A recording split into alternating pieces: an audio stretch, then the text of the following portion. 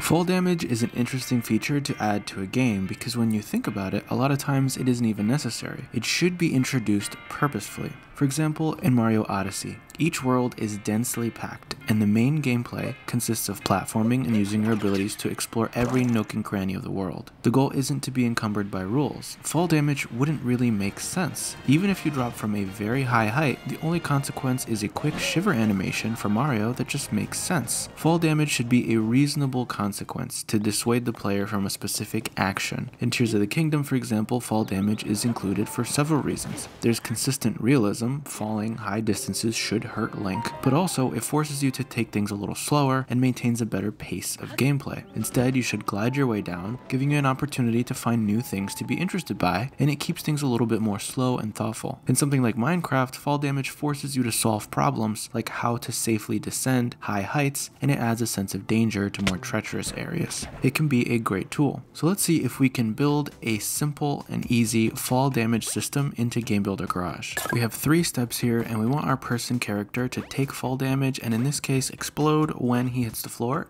if they jump from the highest step. So we're starting with our basic player character and camera. You can kind of set this up however you'd like. The first thing we're going to do is add a few sensors which are going to help us to create this fall damage system. One of the most important is going to be a touch sensor that we'll place below the player. And you'll want a connection point of Y positive, Y negative on the sensor so it's below the player. We'll also probably want to keep track of when there is nothing below the player. So we'll add a not nodon for future use and connect the touch sensor directly into it. We'll also want a speed nodon. What we want to do is get the speed of our character on the Y axis, which should be up and down. We want to check if they're traveling downward for a period of time. We'll get the speed sensor nodon, attach it to a person, and then run it into a comparison nodon set to greater than. We'll add the speed sensor to the bottom input, and we'll add a value of negative 0.01 as the comparing variable.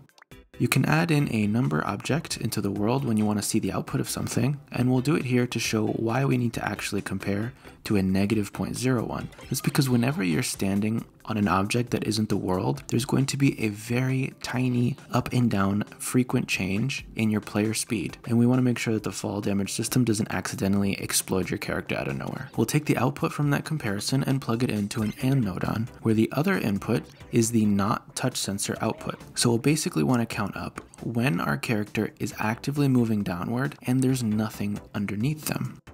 We'll connect that into the input of a counter nodon with a range of 0 to 90. Now you can change this range to be anything you want. 90 means that this whole timer will be complete in 1.5 seconds since the game runs at 60 frames per second. And that's about the amount of time that I want the player to be airborne before they take fall damage. To reset that counter, we'll add a not nodon to the comparison output. So whenever the character is not constantly going downward, we're resetting this counter.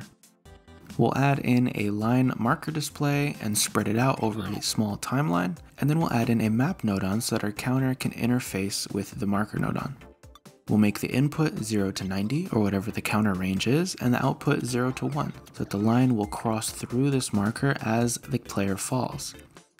Then we'll add in a bullseye nodon, set it to rectangle, and put it somewhere at the end of our timeline.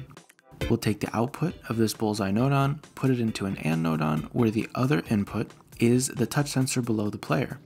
So if this marker nodon has run its course to the end, and there is something underneath us, which means we finally hit the ground, then you want to apply your damage.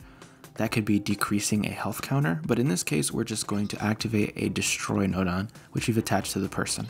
You want to make sure that it destroys person objects, and you also want to make sure that the person is destructible by destroy object nodons.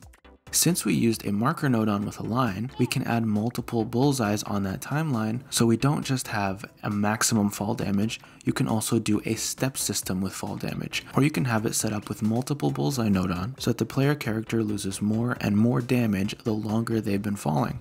You're going to have to play around with it and do some testing and adjusting on this timeline to make sure that you get everything set up perfectly. After about a minute or two, I was able to make it so that jumping from the second block does not kill the player character, but jumping from the third does. It's a pretty customizable system, and the basic version altogether comes in at about 14 nodon only. If you've ever used fall damage or decided not to in one of your games, let me know how that worked out.